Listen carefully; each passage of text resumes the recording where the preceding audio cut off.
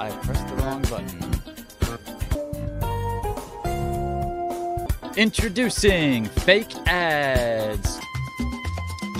For only $5, you get 300 characters of text for a fake advertisement of a silly fake business you make up, or your real small business, as long as you include a very funny lie in the advertisement. And for double that price, you can get one, instead of on the live streams, on one of my pre-recorded videos, which come out occasionally. I'm pointing the wrong way. You can double the character limit by doubling your price on either of the options, or you can have puppets. That's right, upgrades for puppets. What was this one's name?